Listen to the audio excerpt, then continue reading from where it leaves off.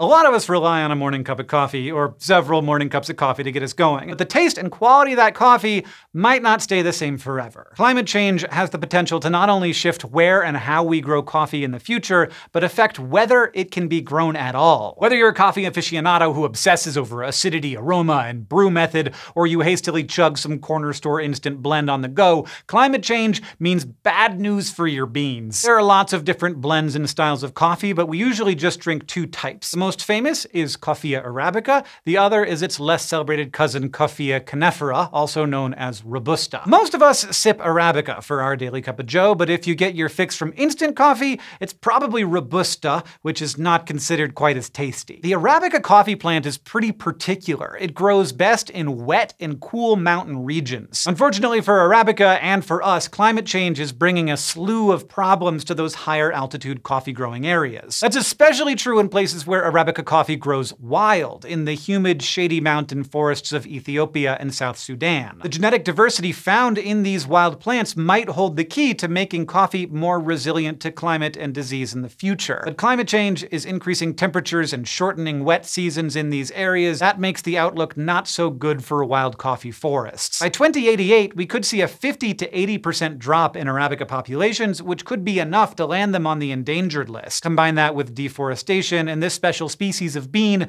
could be at greater risk of extinction. While Robusta is definitely more, well, robust when it comes to environmental changes, climate change is shrinking its available growing range too. And as temperatures rise, both species are being hit harder by pests like the coffee berry borer. This species of bark beetle is a serious enemy of coffee plants. It used to attack only plants growing below certain elevations. That minimized its impact since coffee is grown at high altitudes. But with hotter weather, this beetle is expanding its range into higher ground and appearing in coffee plantations. Warmer weather is also encouraging a number of fungus species to move into arabica and robusta territory. One of the most notorious is coffee rust, which turns the leaves a rusty orange. When coffee rust arrived in Sri Lanka in the 19th century, it wiped out the entire industry in 10 years. Coffee rust also followed the coffee industry to Central and South America, where higher heat and humidity due to climate change made plantations vulnerable to infections. In a short time, the fungus caused billions of dollars in damage and lost profits. And because climate change is shrinking coffee growing habitat,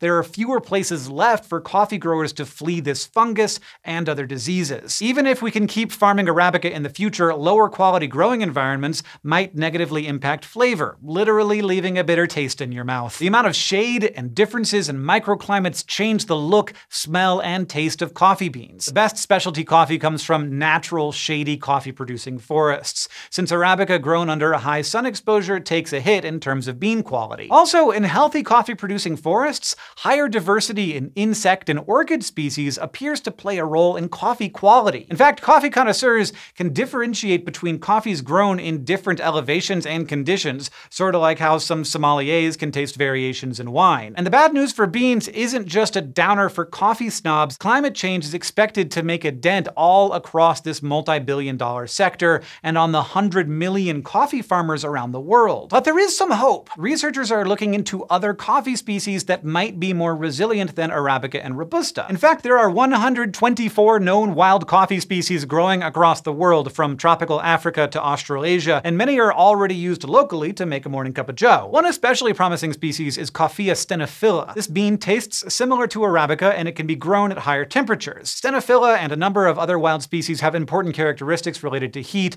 drought, pest, and disease tolerance. Unfortunately, 60% of all wild coffee species could also be at risk of extinction. That's mainly because we're destroying the forests where they are found to make room for agriculture, livestock farming, and new settlements. In addition, some wild species are found in high conflict regions, which presents additional challenges. So even though many of us take for granted that coffee is a reliable part of our day, it may not be in the future. As if we needed another reason to get serious about climate change. Thanks for watching this episode of SciShow, and thanks as always to our patrons for helping us make it happen. We cannot buy you a coffee to say thanks, but we do have some neat perks available, like our new behind-the-scenes podcast. If you're interested, you can get started at patreon.com/SciShow.